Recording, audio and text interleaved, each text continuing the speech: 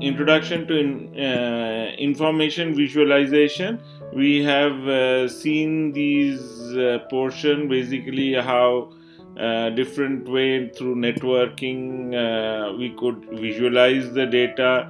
We could, and then we discussed about some prehistory regarding some work by William Playfair, where he has done a lot of these representations.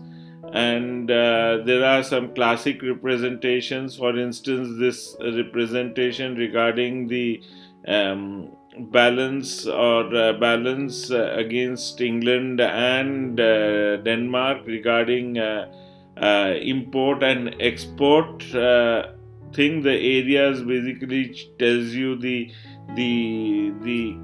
excess quantity of import versus export. Say for instance, import was larger for the yellow line, and then it sort of it balanced against into England when the export of England increased, and then the import which is there. So then again, this sort of a bar-like diagram which actually places different people, statesmen and men of learning, and their area or their duration in which they were part of history. So basically, you could compare on the y-axis. You could compare what was happening in history, depending what was there. Like when, say, for Hannibal was there, I had other people who were involved or were there in other parts of the world, and you could try to find out a historical link between these people, which is there here. So the range, or who has influenced whom and other things which is there. You could also think about it, developing such chart for the freedom movement of India.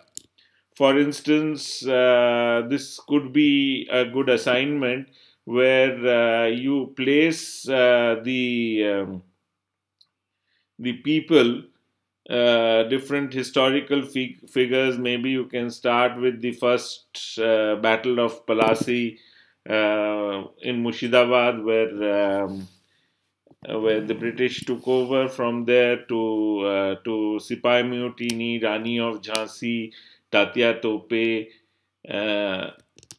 and these characters. And then you can come to the Bengal divide, who were there during the Bengal divide: Khudiram Bose, Sri Aurobindo, Barin Ghosh, then other characters who were there. And then later on, as it comes down, it comes to the area where you have Gandhiji, and before Gandhiji also Annie Besant and others who started the Indian Congress. And you have the emergence of Gandhi from South Africa into India, basically when he came to India till his portion. And of course, after Gandhi, you have Subhash Chandra Bose, you have Nehru. Basically, their regions of expectancies, or their areas where they think, and coming up to Nehru and up to the freedom of India. So this would be a good chart to make, and you could try to see what were the overlap. Where was Tilak? Where was Lajpat Rai? Where was the other people? Just wiki these information, which is the time of work. See, one, you could say that from birth to death, you could tell that. You could get this information. So maybe some people were influenced by the others who have been out there. Say for instance, Bhagat Singh, how he was influenced. So it should show you these information part in this sort of a curve. So it would be interesting if you could draw this sort of a curve. You could maybe mark the thing, use an Excel or some other thing with basically coloring the sheet, or some method of describing this curve through Python. Also, you could basically draw these lines, and this is an interesting thing which you can sort of work out. Well, now this was William Fair also tried to work out the bar charts. So basically, telling you some thing of income of from Christmas to Christmas of Scotland. Again, export and import, showing you how balanced or disbalanced they are. So you have got a black and a gray line, which describes the two difference between the processes.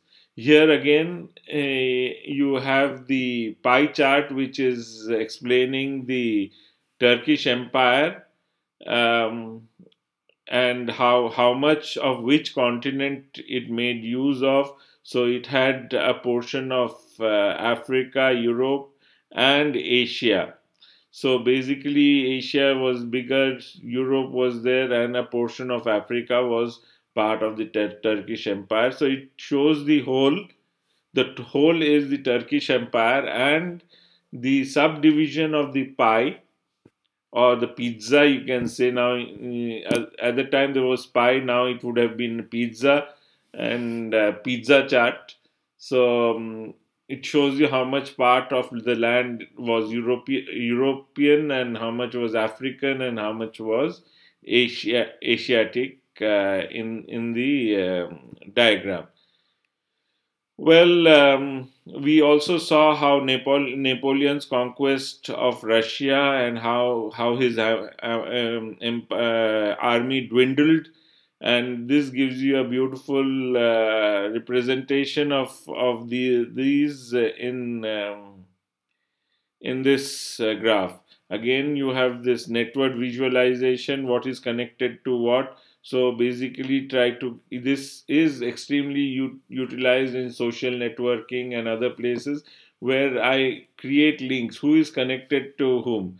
So the idea is that it is said that that if you would like to reach anybody, it is possible to, with 6 hops, to reach or connect to anybody in the world.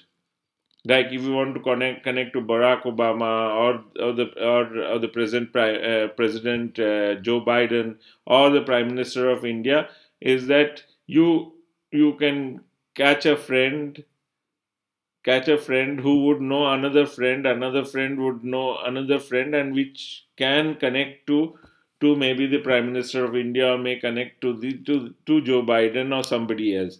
So it has been seen that every person may have, with the present networking possibility, that within 6 hops or 8 hops, you can manage to get into touch with any of the people that you would like to contact in the world. So this sort of thing also helps in understanding the social networking, what is the clustering, and how things are clustered. You could also design this network in a different way. For instance, for example, there is a problem which my PhD student is trying to work out, is that she is taking data from the Sloan Digital Sky, which has got a petabytes of data which is existing.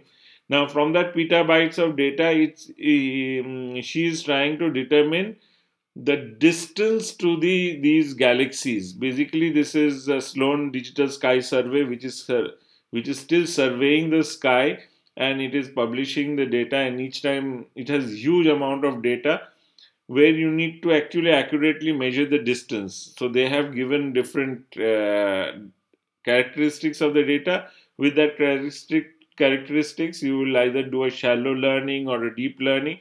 We decided to do shallow learning with an error reduction mechanism, and using that learning, we actually try to train the network and try to get information of the distance of these objects.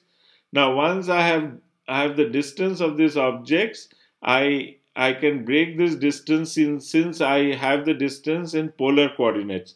I will be coming to coordinates later on. What is polar coordinates? I have the radial distance to the object, and I know angular distance, angular positions like longitude and latitude of the sky, in which direction of the sky it is there with respect to the earth.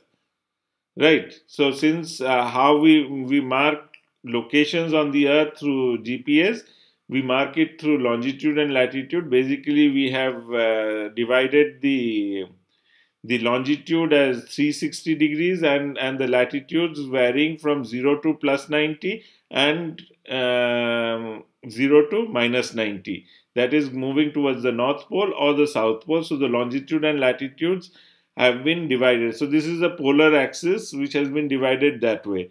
But in the sky, what we have, the right ascension and declination, they were little more cleverer. What they did is that they measured the longitudes in time zones. Right, it measured in hours, minutes, and seconds, because you know that in 24 hours the Earth takes a total rotation. So you have it in hours. So right ascension is measured in hours, minutes, and seconds, while the declination is measured in degree. Again, if you go towards the North Pole or the pole star, it is practically at plus 90 degrees declination, while in the South Pole, of course, there is no star associated with the South Pole. It is at minus 90 degrees declination. So this is again at equator zenith is 0 degrees declination.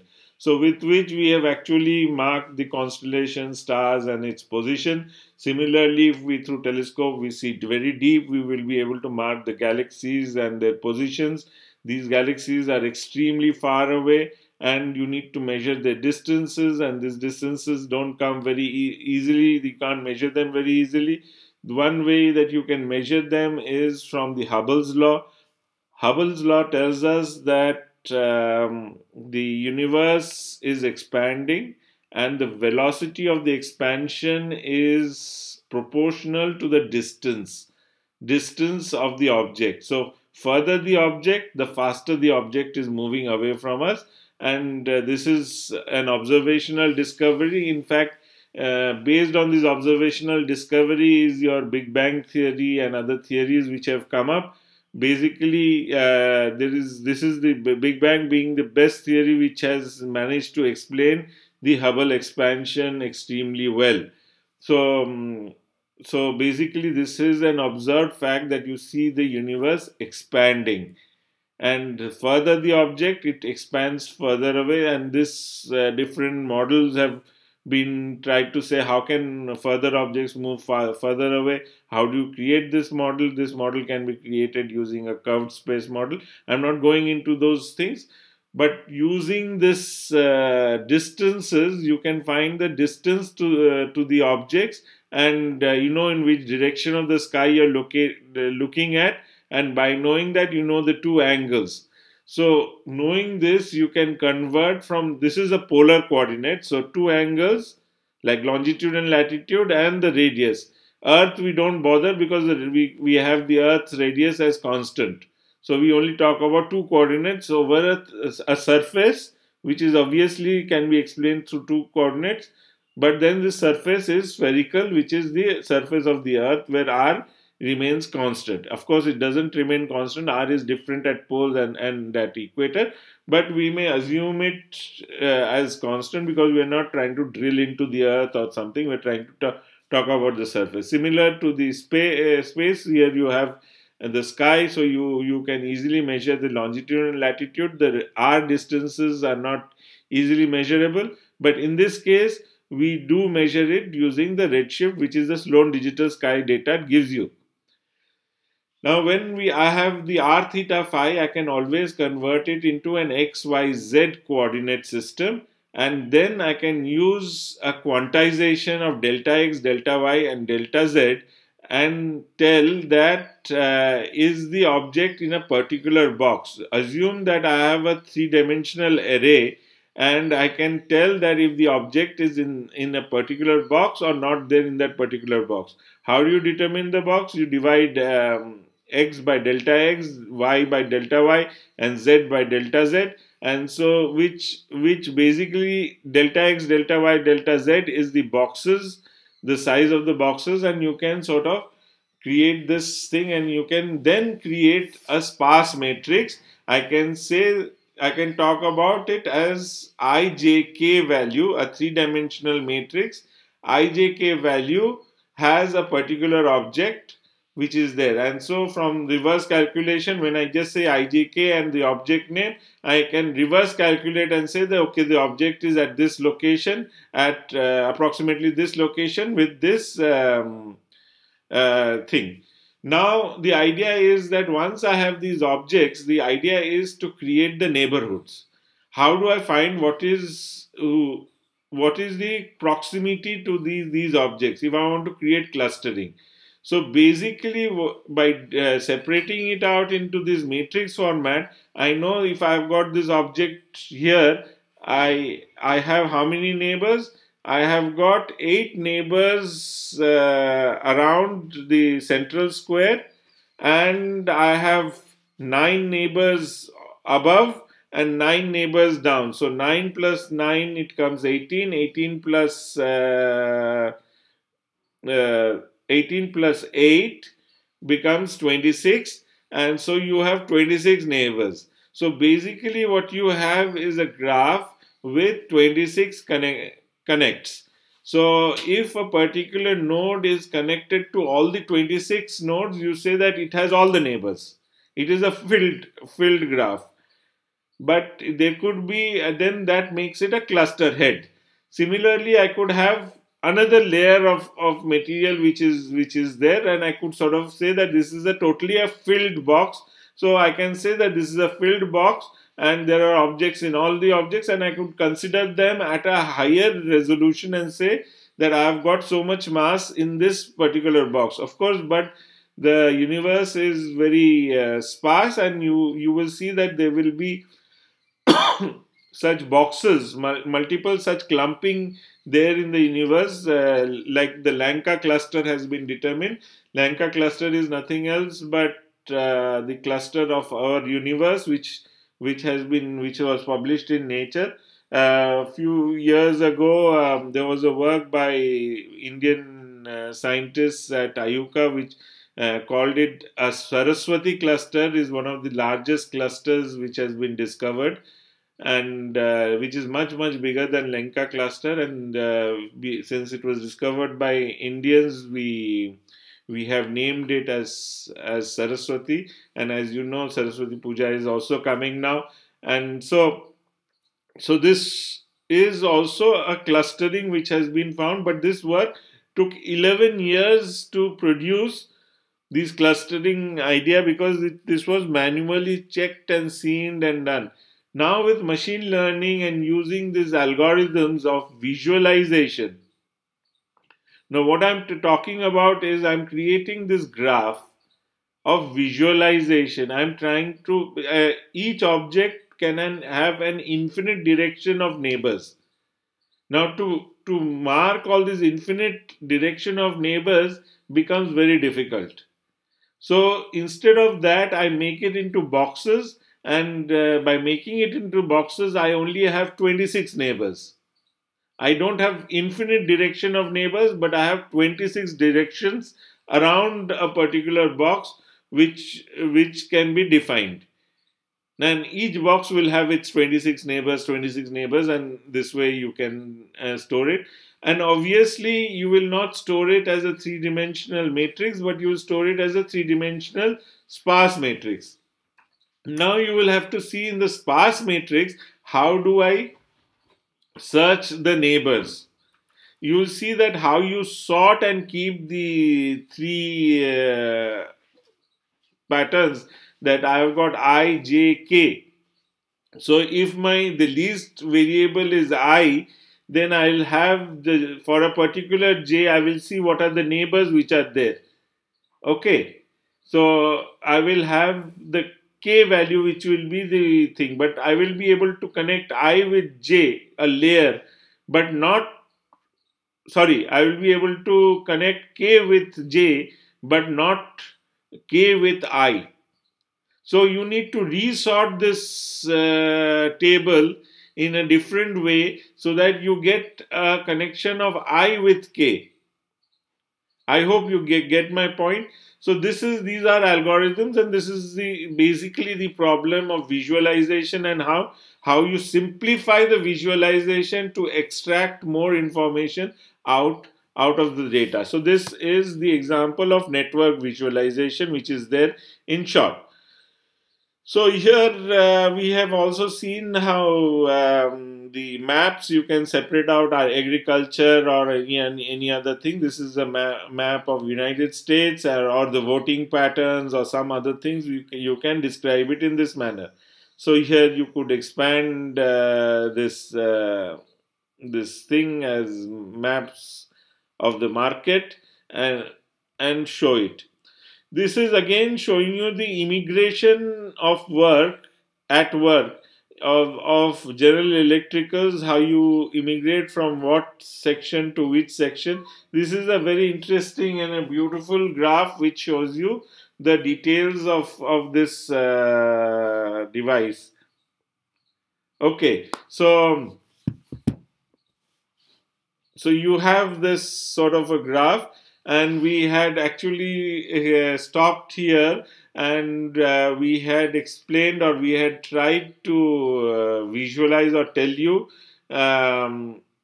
how this was a multi-dimensional data, where you have an x and y, where which is represented, and then you represent the country or the location using colors, and then you explain the population using circles. Basically, the radial circle of it, the size of the circle provides you an additional information which is there.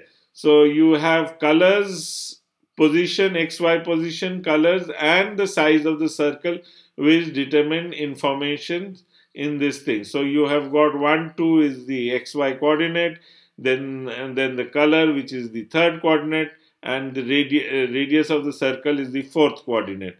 So a four-dimensional graph is plotted over a two-dimensional plane. So this is an interesting aspect which is there. So then we have seen that you have additional examples like words, numbers.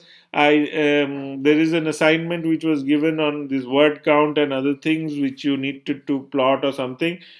So visual complexities. There is a book, and so 50 examples.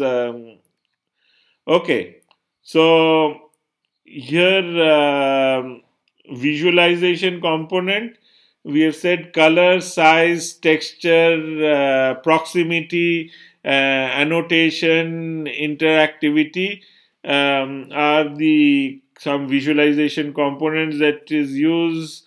Then you can basically do a selection and filtering. You can zoom, animation. These come into the picture to actually visualize the problem. Now animation is, now you need not have a static graph. It is possible sometimes now in the world of internet, you can actually share a YouTube video or a simulation on the net, and you could just give a reference to it, to your paper, and say that you visualize it in an animation. So sometimes it becomes much more clearer to actually see it in animation or in 3 dimension. So later on you will have digital journals, and in the digital journals it is very easy to embed videos or images. Like I will embed some videos in my presentation shortly. You will see some, I'll see some videos. Okay, So here is, let me go step by step in wise workflow pipeline. So basically what you do is that when you first you acquire the data, then you sparse the data, you filter the data, mine the data, represent the data. That is where you come and you represent your data, you visualize it, and then you refine the data, and then you may interact with the data. You may try to influence the data and this thing. So this table of methodology is basically adapted from Fry's visual data, which is there. Okay, now to give you an example, this is acquisition of data. So you have a set of numbers which are there, and it actually means it's gibberish. This is from page 7 of Fry's visualization. So basically, it shows you this table. Now, in this table, I do is that I sparse the data. I specifically pick up some strings and some values which is connected with in the which is there in the data. Some I take a specific values or specific columns or specific rows from this data, and then try extract this thing. So that is called sparsing. Means you sort of select select a portion which is there, and then over the selection I put a range of the data. I filter or mine it. I say that if this data, the minimum should be this, maximum should be this. So it should be between this minimum and maximum. These are the ranges that I will accept. Anything above this range I will not accept, and so on and so forth. And they create this thing. Now it comes to representation of the data. Here you see that this is the map of United States, and it is taken from this book. It's page 10, and basically it tells you over the map of United States how the data has been sort of placed, or what is the density of the data. As you see, there is a lot of density near New York area, which is the east coast of United States. There is some amount of density in Florida, as well as on the other side, which you see here, which is the west coast. Also, in the lower part, you'll see a pretty amount of density, and there are densities which are varying at different locations, but the maximum density is in the New York region or the Columbia region of Washington DC. Now, of course, that's the capital, and that's where you have got density. Where you see here, there is not much density here. Now, this representation can be further refined. Of course, I'm not talking about what refinement it has done. It sort of refines it. Okay, let me show it in dark, on this the points as white, and so on and so forth. It's sort of I can zoom into it, and I can check these values. So this is refinement of the data from the data plotted, and then I could interact with the data also. I could try and modify the data the way it would help me or be able to do it. Okay, so there are visualization software, host language, C++, Java, Python, plus OpenGL. Now, most of you are well versed with Python. OpenGL has been with C. Now, OpenGL can be also linked with Python to give you a lot of flexibility to work on it. The stats and maths packages with graphics have R, MATLAB. MATLAB is a paid software, so I won't say that you should make much use of this software. Python seems to be pretty good to do that. So there can be special purpose info viz software like earth mapping, biological network visualization, etc. Then you have browser enabled graphics info packages like Google Chart, um, process processing and processing JS, D3, and Java, which is there, Java flashes, which were there in earlier days. Now, coming back to representations. Okay, so this is again history. This is basically showing you how Galileo saw through the telescope and marked the sunspot. In fact, because of doing this experiment, he blinded himself because he actually saw the sun through the telescope with his own eyes. So he burnt his eyes, and at a older age he had become blind. So, but he made a systematic measurements of these sunspots, how they vary. Okay. So, in fact, later on, if you see, it is important to note that during East India Company, there was William Petrie and others had set up something called the Madras Observatory. That Madras Observatory then shifted to a place called Kodaikanal. This is in the Nilgiris mountains, which is in south of Tamil Nadu. So this is near Madurai. So the railway station, if you travel from Chennai to Madurai, the railway station to stop is Kodai Road, and from Kodai Road you can take a car. It's sometimes known as the Switzerland of the South, or the mountains of the South.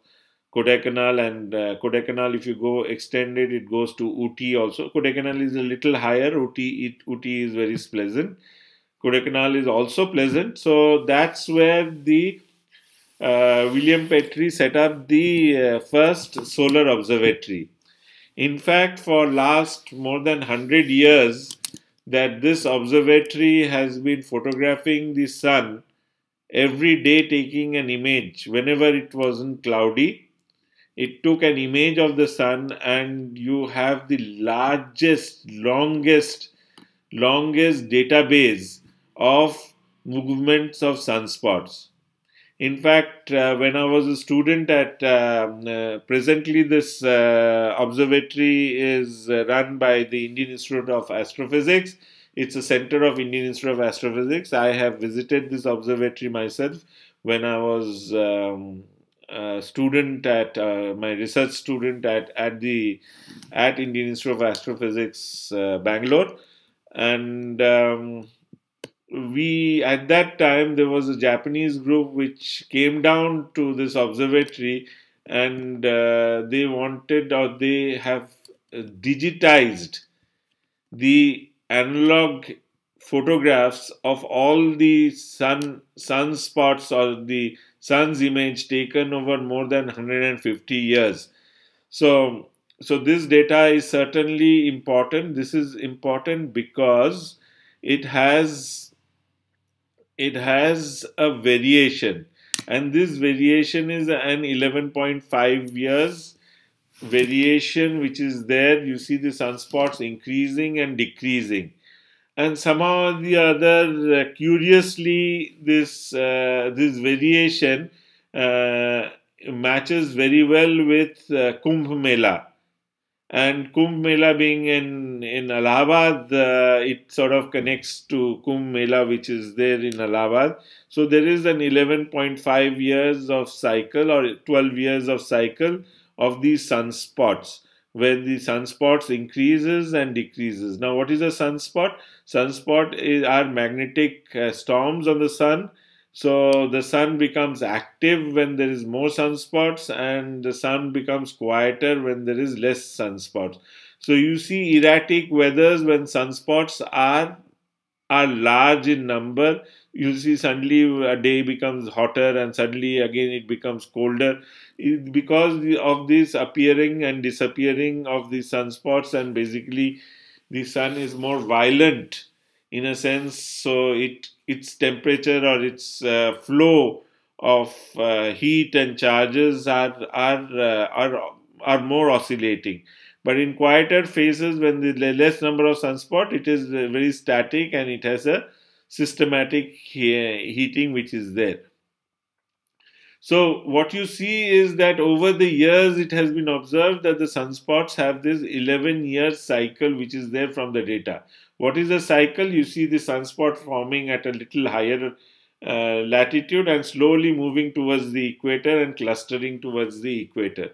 So this Galileo first saw it, and then later we have this experiment.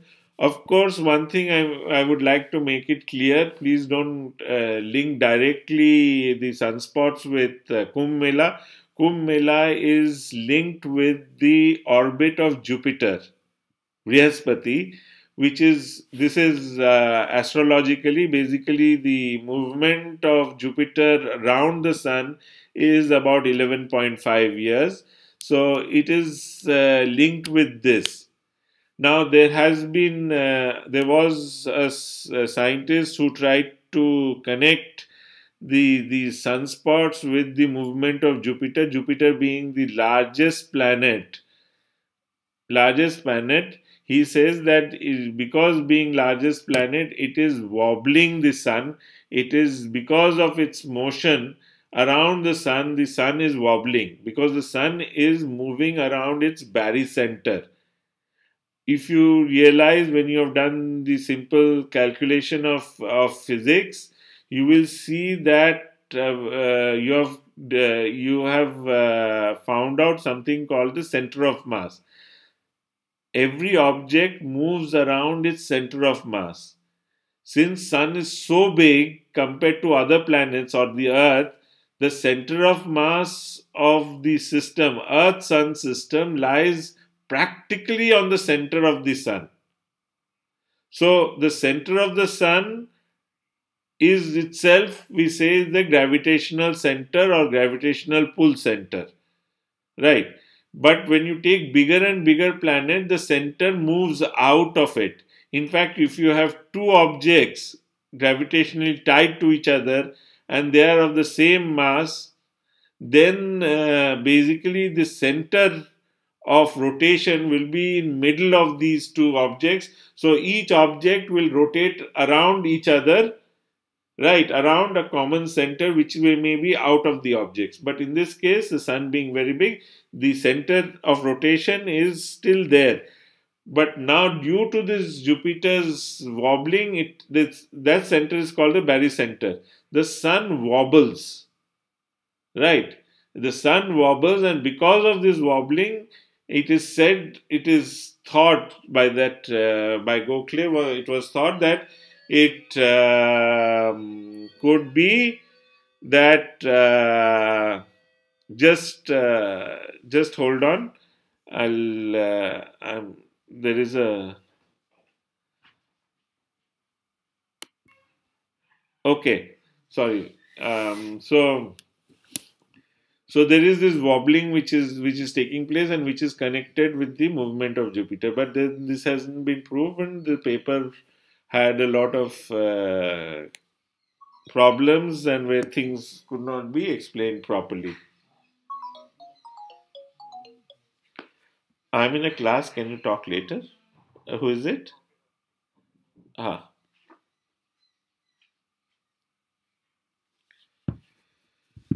Okay. So this is about representation of sunspots.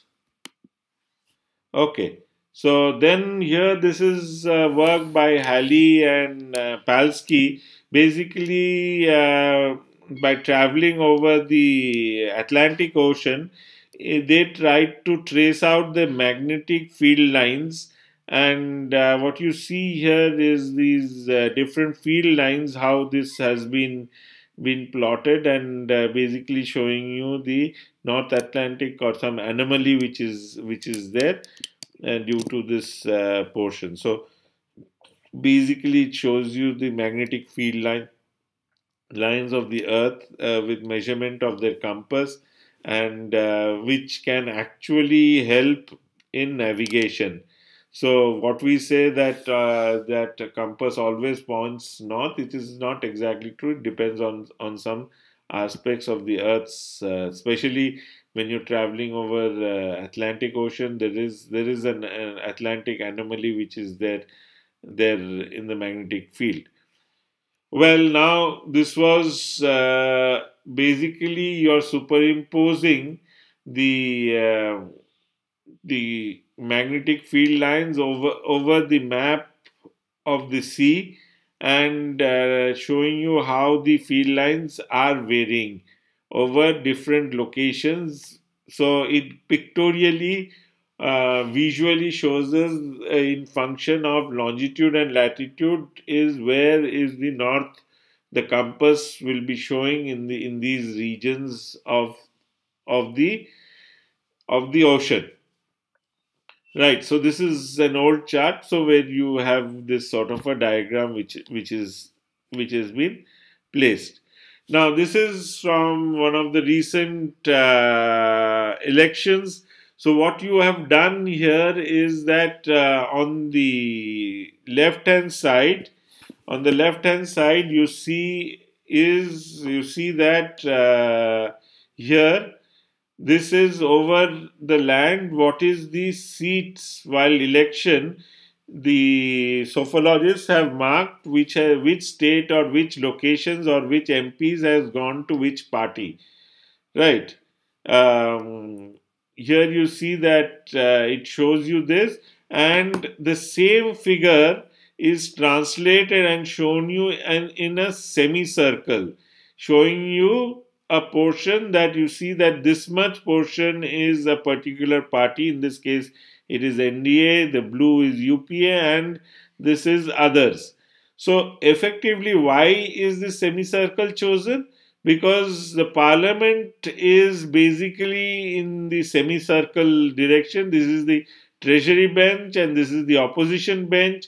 So effectively you see it in this manner where you see the number of people, if they were wearing some dresses, some orange dresses, the blue dresses or grey dresses, they would appear in this way if they sat in the parliament. So, and location wise, you can get the idea of how the voting has occurred. So, what you see is that you have a third front, which is basically Andhra and Orissa has gained on the third front. The south has sort of become more of remained with Congress. There has been some pockets near Mumbai, and there is this Punjab, a portion of Punjab which has gone into this thing. And obviously, there is this dark blue which is coming in as BSP, which is basically concentrated over the Noida region. You see here the Noida region, which gets this just or the foothills of Uttarakhand, and you have seen some pockets here and some pockets in western UP, which shows you here, and some pockets near the Nepal border, which shows you these dark blue spots. So basically, this is BSP and other things, which obviously is there. So this gives you a picture of how the people think, or what the people, whom the people are voting, or it gives you a countrywide separation or a divide which is basically visible here. Obviously, you see here even Rahul Gandhi had to go down south to gain a seat, because this is more sure shot of for the Congress to get oneself elected. So UP has been generally mostly orange and dark blue, and some small spots, which is Mulayam's Green Party, which is here. So this is a representation of the data on the map. So here again is the semicircular divide, and it tells you the target of 172. If you cross 172, you have a simple majority. And so it tells you here, gives you the idea. This is while elections were going on. So it tells you that the NDA has crossed the 50% mark. Obviously, if they cross the 50% mark, they are eligible to elect. So they can have a two-third majority. What is meant by two-third is that if you divide the semicircle into three portions, right? So and so the BJP may be occupying two-third. Here in this case, it is occupying just little less than two-third, which is there. Okay. Pant मैं class में हूँ, थोड़ा बात बात करूँ. अच्छा अच्छा अच्छा, मैं शैलेंद्र को अभी फोन कर देता हूँ. या हाँ हाँ हाँ हाँ. Okay, sorry. So this is a representation of our parliament, which has been represented in a semicircle, because this is connected with how the sitting arrangement of the parliamentarians are from the treasury bench to the opposition bench, which is there. So this is election result 2019 trends at 11 a.m. Obviously, these trends have chosen. Here you see the seats are pretty high, and it is reduced to some 308 or so, but it's more than 300. Well, uh, now this is another representation. Now using the Vidhan Sauda, where the parliament is, of course, this building hosts three houses. There is a house, the Lok Sabha, the Rajya Sabha, and the Central Hall. Right. So, but it is showing you in the full case which is there. So, which is basically a result of the Lok Sabha. Obviously, later on, when the new parliament building comes up, which is more in a triangular manner, not in a circular manner, and where again the three houses will be marked, so which is coming up on the side in a triangular manner, and so then you would represent it maybe in a triangular manner. So that is basically, so presently our parliament is in the sorry, Vidhan Sabha is for Karnataka. This is the Parliament House in Delhi. So I stand corrected. Well, recently you would have seen such a map here. This is basically a map showing you the mishap which happened during 26 January, basically showing you what had happened. So here you see here on this map you visualize the location of Sindhu border, Tikri border, and the Ghaziabad border. And here you see how the tractors entered into Delhi from different locations, and it marks two different locations. One is the clash at RTO metro station. This is the clash where one of the tractors overturned, and one of them was killed, and this created a huge riot. They said that the police had shot the person, but actually it was found that the police hadn't shot the person. He just tried to act smart and ram the barricade, and by ramming the barricade, the tractor lost balance and overturned, and he died in the process. Okay, the person, young guy here. So, and it also shows you the location of the Red Fort. So, how these people have converged to the Red Fort region and created the black stamp on India, or the trouble which was created at this location.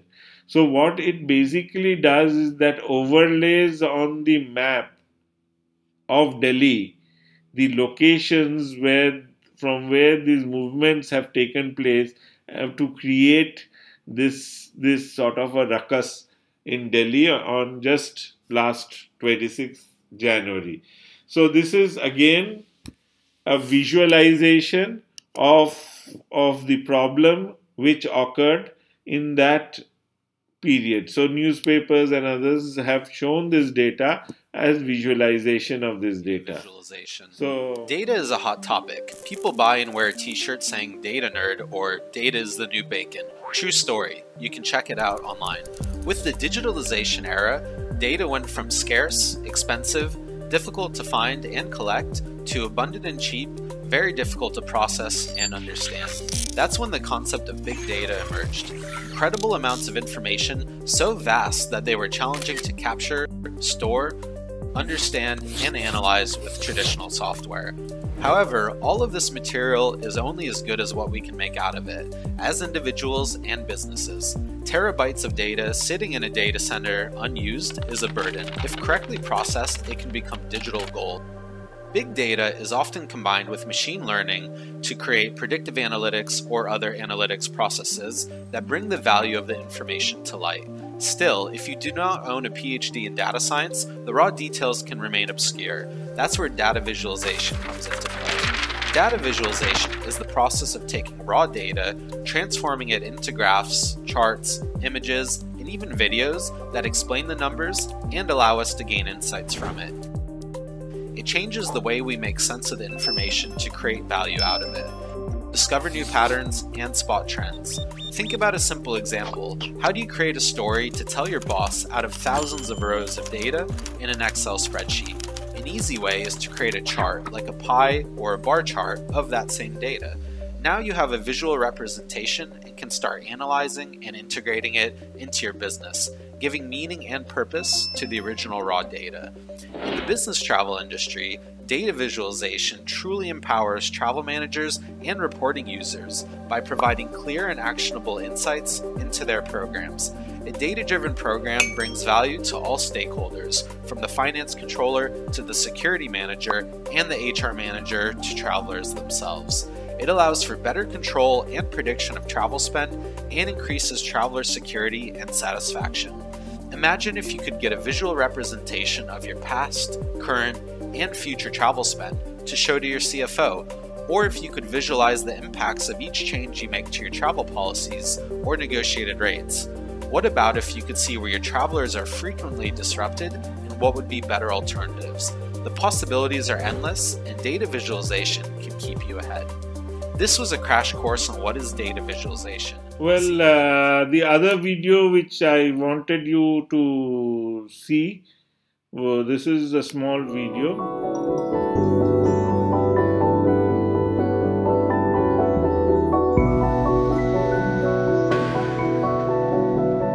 In the arrangement of visualization, every single pixel should testify directly to content.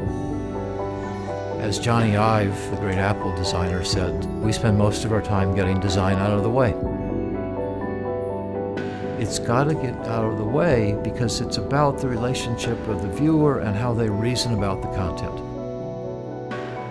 Style and aesthetics cannot rescue failed content. If the words aren't truthful, the finest optically letter-spaced typography won't turn lies into truths.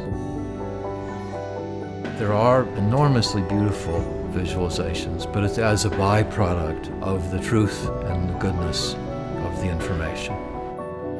The big steps in showing information began all with cartography about 6,000 years ago when the first map was scratched into a piece of stone.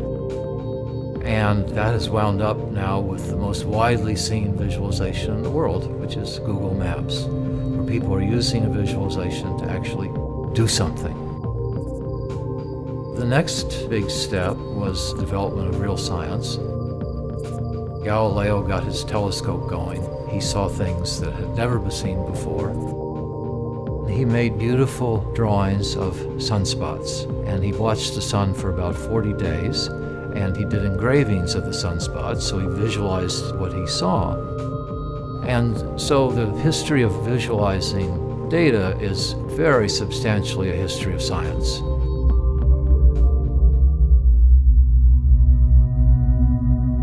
Data visualization is not just some airy-fairy creative process, but it's actually a very linear process of decision-making that you can do based on some few basic principles.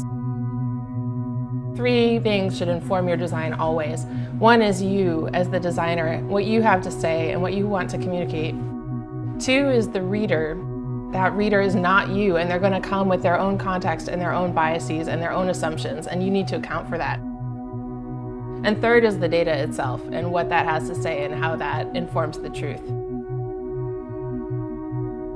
There's a lot of subconscious brain activity happening. We evolved for it to happen that way. We evolved to see things and make snap decisions.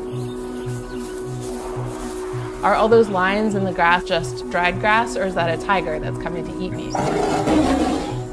We have to be able to recognize those patterns right away and make snap decisions on them in order to survive. And that can be an advantage as a designer. You can communicate a lot of information very quickly because we all have brains that are designed to recognize patterns this way.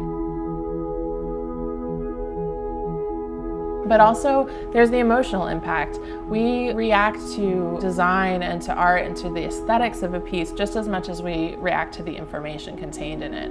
And so if you want to change someone's mind, if you want to change someone's behavior, sometimes presenting the information in a visual format is the fastest way to get them to engage with that information.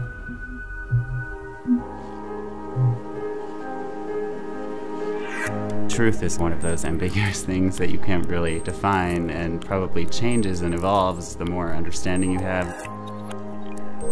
Data itself is a result of research, so I would say that data is just a clue to the end truth. I think a successful infographic tells a story. It communicates hopefully accurate and sometimes complicated data in a way that many people can understand. I think the first step usually is always dig really deeply into the data ourselves and find each key point and create a hierarchy and a narrative out of that story. When you start to merge different pieces of information and when you start to learn really what it's all saying, the narrative is clear. The one key fact that everything can revolve around is the hero of the piece. There's one single piece of data or insight that people respond to and kind of encapsulate the whole vision, and then invite people in to see the nuances and all the rest of the story around it. When you look at a piece, it's successful when it translates data from something that's complicated to something simple. When it communicates a message that otherwise would have taken somebody hours to digest and find in an instant.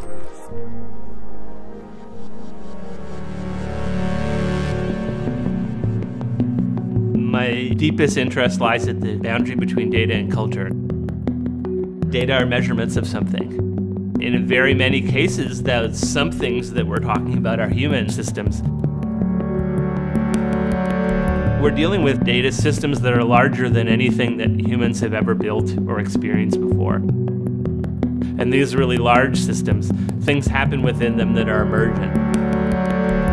For example, gate change combines shot footage from airports for pretty much every airport in the world, and then air travel data as well. So the central idea was to show people that every time that you're in an airport, you are standing on the surface of a system that is almost too complex to comprehend.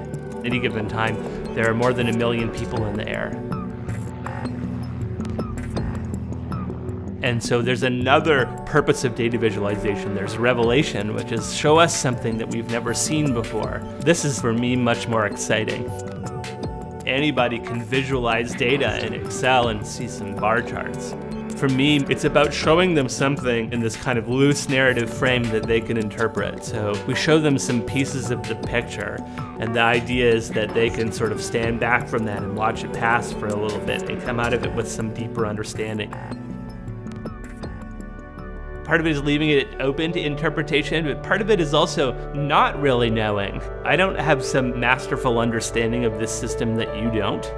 I have some ideas about how these systems might be changing and how they might be growing and how they might be important to our culture and society. And I want to share some of those ideas with you, and maybe you can put together something that I wouldn't have been able to put together. I think in general audiences are a lot smarter than a lot of people think. So it's not know your audience, it's respect your audience and really know your content. That's what you should be knowing and reasoning about. Look after truth and goodness, and beauty will look after herself. You want to see to learn something, not to confirm something. We usually see to confirm things. It's very economizing for the brain. How can we see not to confirm, but to see to learn?